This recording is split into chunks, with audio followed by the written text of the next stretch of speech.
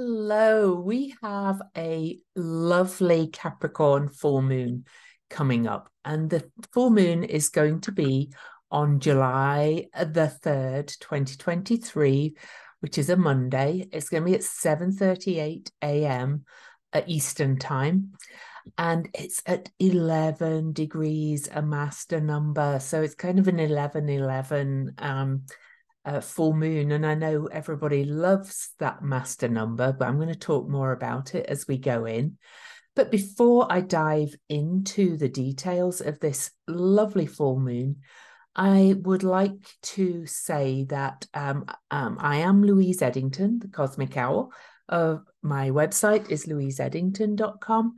I am the creator of the Venus Retrograde Heroine's Journey class, which is coming up and beginning on July the 19th.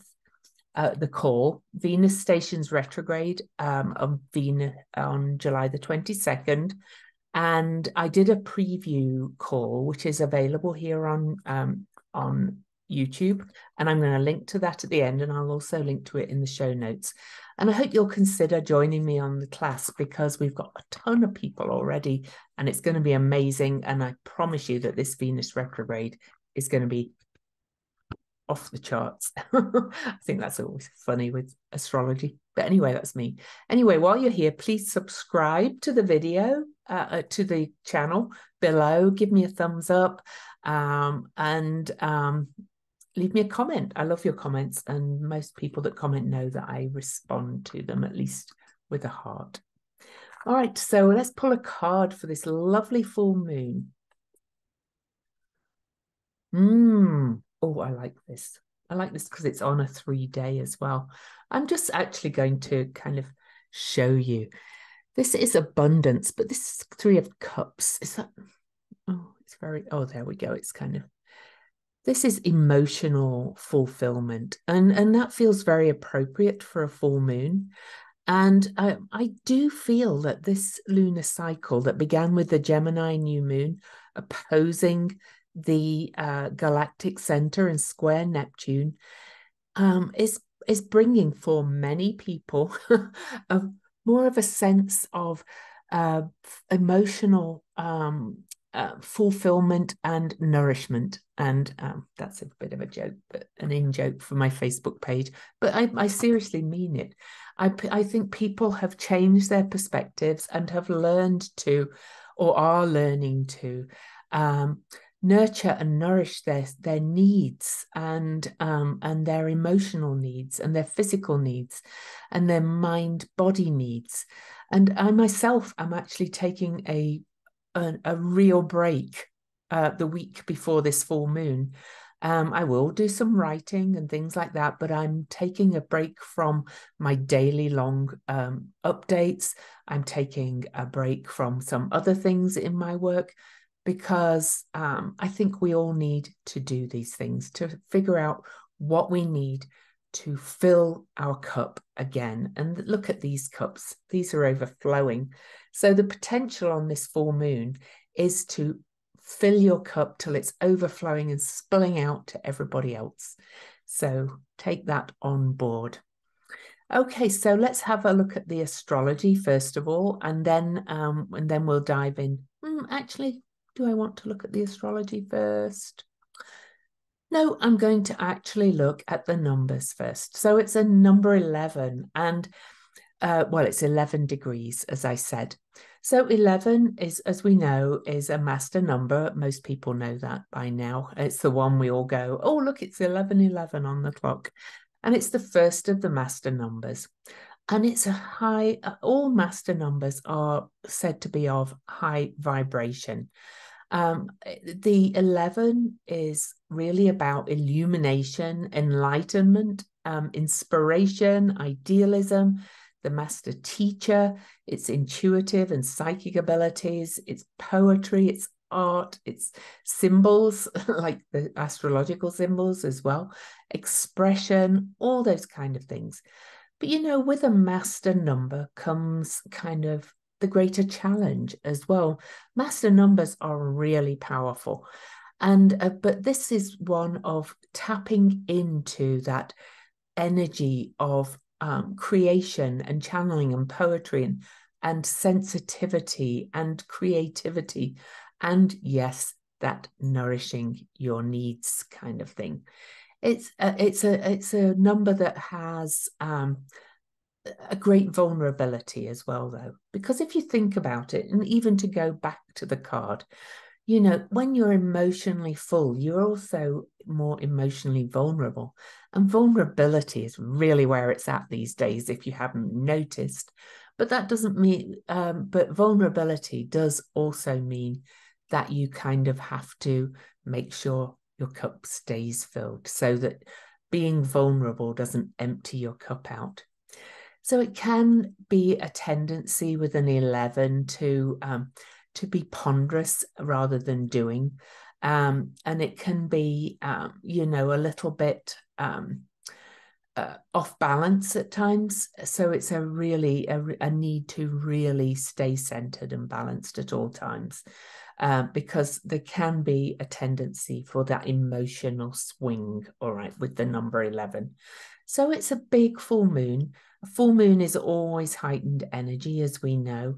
And you know, that 11 is going to be off the charts water energy, really, even though it's a Capricorn full moon. It's opposing the sun in Cancer, and the Cancer is the moon's home sign. So yes, we are filled with emotion on this full moon.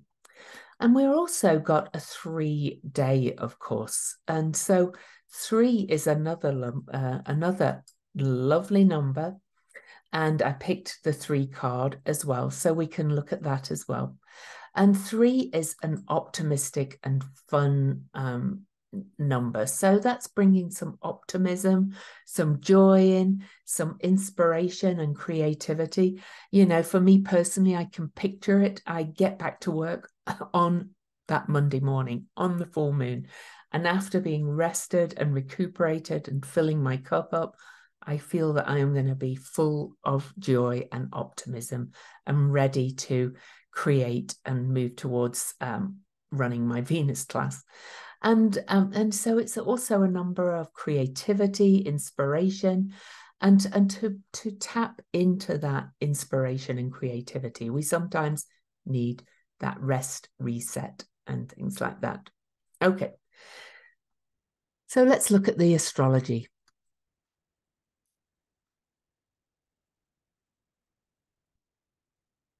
Here we go. Here is the moon. You can see it's July the 3rd, as I said, 2023.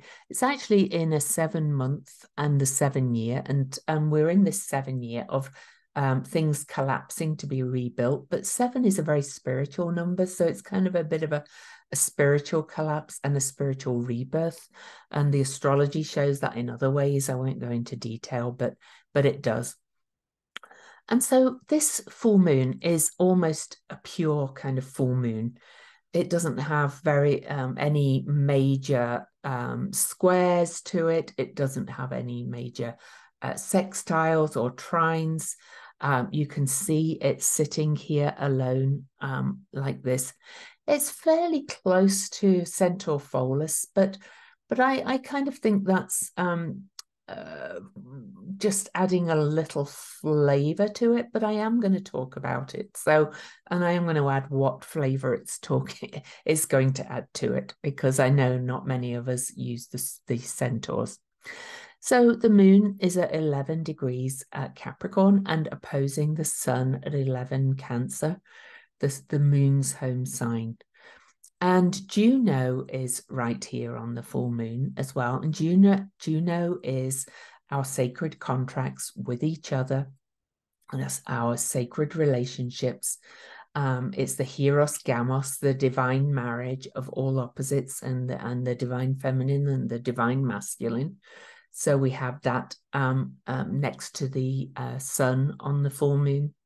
And we also have Mercury, the energy of the non-binary, the boundary crosser, the transfigurator, he's related to all the trans words. And I have to say it really changed my perspective since astrologer Wade Caves pointed that out. I was like mind blown that was close to the Gemini new moon, and it really did kind of blow my mind that the trans words are all Mercury, because they are.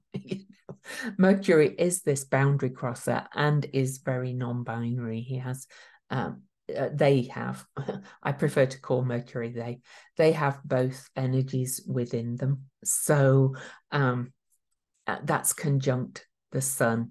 And the moon and the sun are actually, sorry, Mercury and the sun, oh goodness me, are actually very close to a cazimi on this point. I actually forgot to look when they will be conjunct, so let me have a look. So I'm going to talk about that in a minute as well.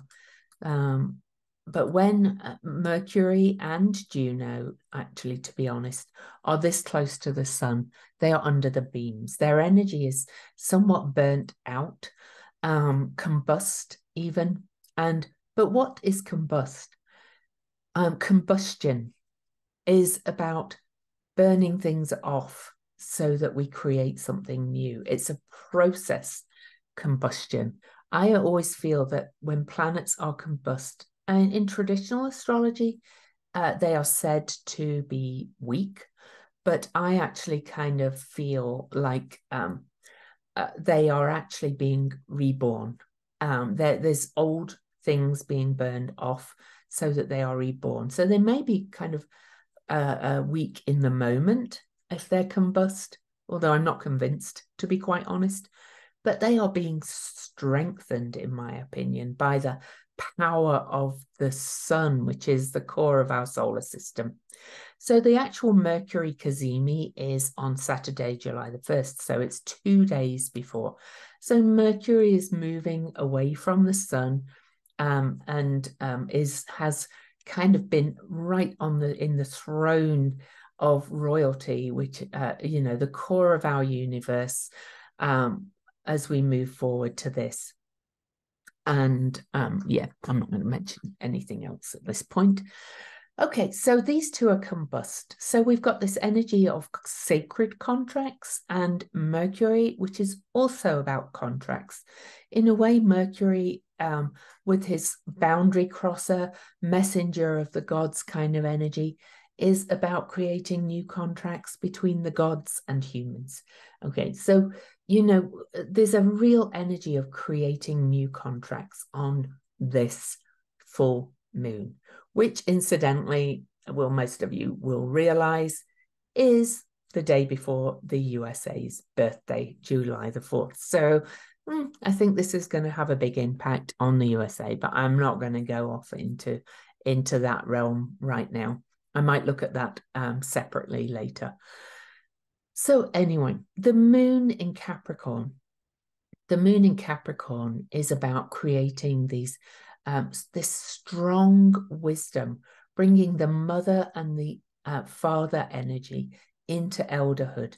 This has a real energy. The Capricorn, we always have a Capricorn full moon every year, but this has an energy of balancing and creating new contracts. The Cancer Capricorn axis is the axis of birth to death. It's family to elderhood. It's all of those things. Capricorn is the wisdom of the elder, it's maturity, and so on and so forth. And Cancer is the mother, the baby, it's mothering. Capricorn is kind of more fathering, which either person can do in a family. So this energy applies to everybody. And so this is really kind of creating a new kind of contract about our human family, in my opinion, about how we nurture and support our own security, and how we bring our emotional wisdom into that energy of maturity and elderhood.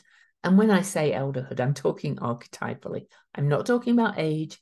I'm talking about in all of us, because we all gain wisdom, and some do it younger than others, and it's in all of us. We're all gaining wisdom from the moment of birth. We're all on this axis, this polarity. So I've talked about Juno and Mercury bringing this contract energy in. And it feels, and a lot of things have been pointing to this, and I'm not going to go over all of them again, but it really feels to me as I track the energies going forward and the cycles that we are going through, it's really becoming apparent to me that we are starting to really examine our contracts with each other as human beings, as the human family, and also with the world as a whole, the earth, all beings on it. Because astrology, after all, does affect everything. It doesn't just affect human beings. We are just the ones that interpret it. And so there's a real kind of messenger aspect to this full moon. And it's that message of spiritual growth, spiritual enlightenment. Another way of looking at this polarity is about growth from birth to death, to old age. Hopefully we're going to grow. We're going to mature.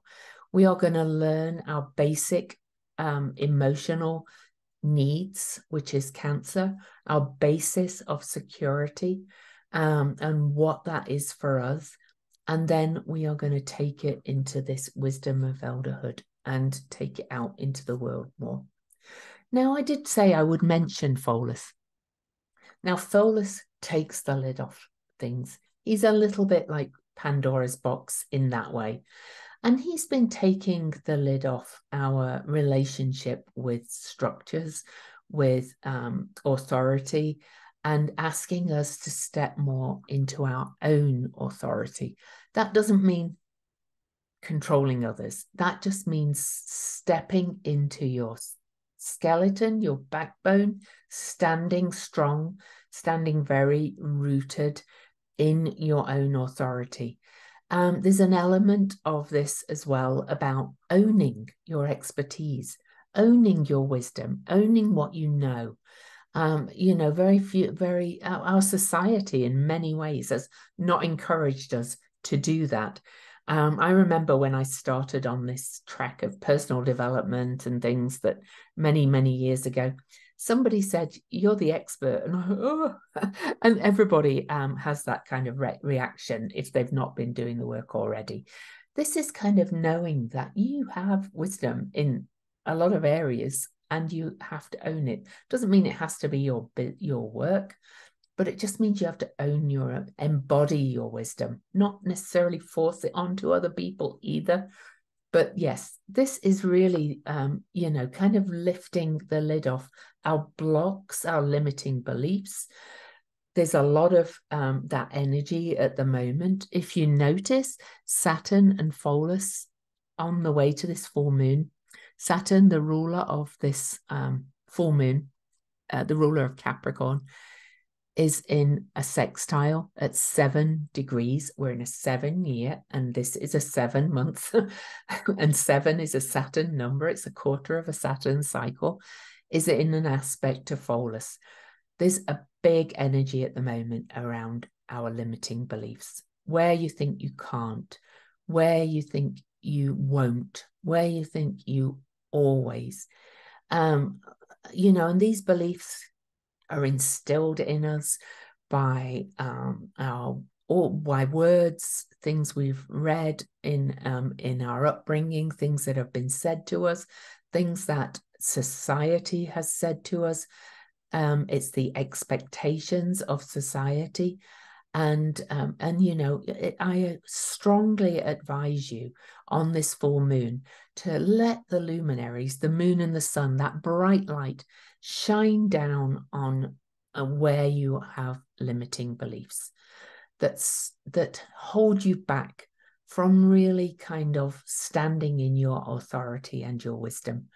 There's a simple practice of writing the limiting beliefs down on one side of a piece of paper when they come up, when you find yourself believing that you can't or having fear that you're not enough, all those kind of things. And then sitting and examining them and going, are these true? Well, probably not actually. So let's rewrite them. in the positive, so into the yes we cans. So it's kind of that energy of turning your can'ts into cans. So Pholus is going to be kind of lifting the lid off some of your limiting beliefs and some of your blocks to achieving the things that you want to do in the world, to building the structures that you want to do in to build in the world, which is very Capricornian as well. So let me see what else we can say about this chart. And I realize I'm sharing for longer than I usually do, but that's okay. I'm going to share because I'm pointing at things. I do want to mention one thing here because it's pretty significant.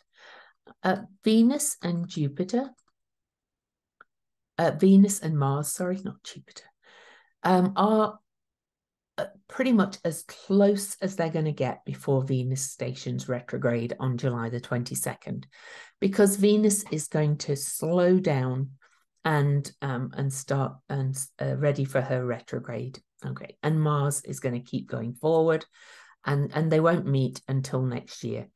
And now this is the divine masculine and the divine feminine, and they are touching base on this full moon almost. Venus is kind of saying, okay, I see where we're going to connect, but I'm not quite ready yet. I'm going to go back and I'm going to do my work in this retrograde in Leo.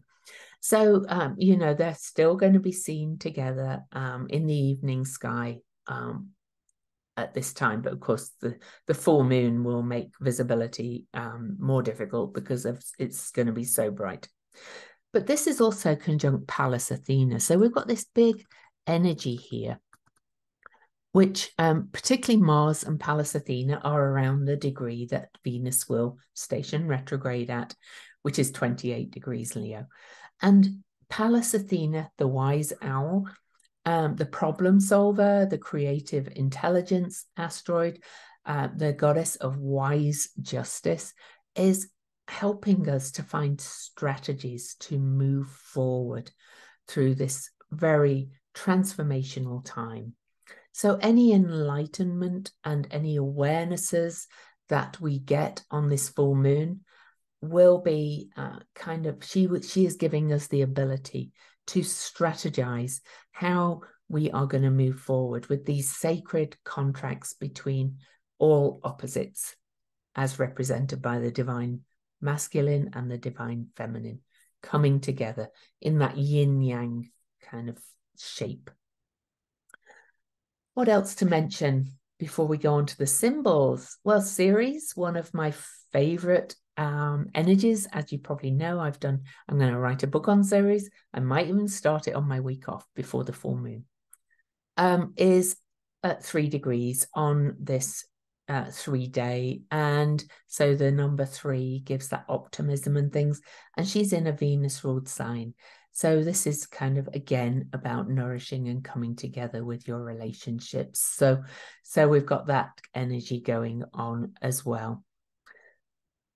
And really, it's quite a straightforward full moon. You know, there's what else to say? Not much, I don't think. No, I don't think any other planets will have turned retrograde by then, not major retrogrades. Oh, except Neptune. Huh?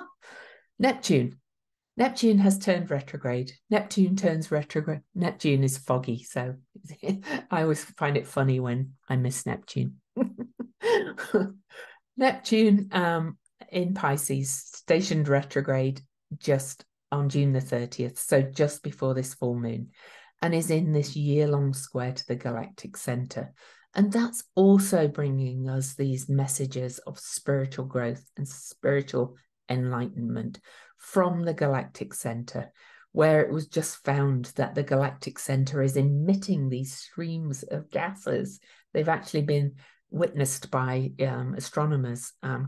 And, you know, the galactic center is the center of our Milky Way and is said to emit new knowledge. So there's, you know, there's a continuation of that. This full moon is the fulfillment of the Gemini new moon that was opposing that galactic center. So you are taking in, receiving being given new information until this full moon as well, and continually, because Neptune is going to go back and move a little bit off the galactic center, but really it's a 2-year square, really. So we are having a big invitation to this spiritual uplift, spiritual it's a time of enlightenment when new information's coming through from the galactic center, and each phase of it with the new and full moons and the other cycles is helping us to move towards this more enlightened time. Okay. All right, so I'm going to stop the share, and I'm going to again ask you to subscribe to my channel. Don't forget, I also have t-shirts and things just for fun, but if you like them, why not?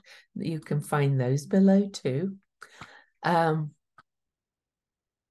am going to look at the symbols though. So let's look at the Sabian symbol. Oh, I do have that. This one I find really interesting. Some of the Sabian symbols I think are a little bit old paradigm, but I like this one. I find the wording of some of the Sabian symbols not very great for our current state of evolution. Anyway, a student of nature lecturing. All right. So this is saying about passing on the life lessons that you have earned and learned, sorry. And that's coming from jamesburgess.com. He interpreted the symbols. I kind of like his interpretations, so I'm going to read from his page. So he said, we gain knowledge of the meaning of life as much by overcoming physical limitation as through inner reflection on spiritual matters. And from nature, I would say, actually, as well. By getting out in nature, you know, I kind of consider nature my religion, really, because the natural world is what I love. But anyway, scientific materialism has been the driving force of modernity, and its push to gain knowledge and dominance of all life has been both wonderful and terrible. We've created the Big Bang Theory and walked on the moon, yet also we have built nuclear and biological weapons. The collective mind of humanity is the consciousness of the planet, and its purpose is to become more and more conscious of what is the structure and dynamic of life on Earth. This is achieved as we come up against new challenges and find a way to exploit natural resources to meet the challenge. I mean, I particularly love this, you know, this one, because, you know, I was talking about the energy of Cancer being our basis of security, is our inner home, and you could also see it as our home here on Earth. And then Capricorn is about the structures we've created and are creating. So anyway, that's one of my big kind of like, let's learn how to live with nature rather than against nature and dominating it. So kind of this is what this symbol speaks to me of, and the astrology actually has been telling me that too. All right, so let's look at John Sandbach's Chandra symbol. It's a fun one, and he says it's a beautiful, erotic, fat woman eating chocolates. I find it interesting that this is Capricorn, because it feels quite Cancerian to me, but they're on this axis as well. So I don't think he literally means sit and eat chocolates. So let's listen to his interpretation. John Sandbach says, I am reminded of William Blake's proverb, the road of excess leads to the palace of wisdom. To indulge oneself is to look for fulfillment, and indulgence will only continue if fulfillment is not found. And so what is needed is a pure, deeper indulgence that finally transcends addiction. Often what is forbidden is embraced, and it can then be fully let go of. Accepting and who one is, together with one's weaknesses and vulnerabilities, can be what finally allows one to shed them. I like that one, actually, because, you know, that talks to me about filling your emotional and spiritual cup rather than looking outside for fulfillment. And it's about spiritual fulfillment leading to that Capricorn wisdom. So that's my interpretation of it.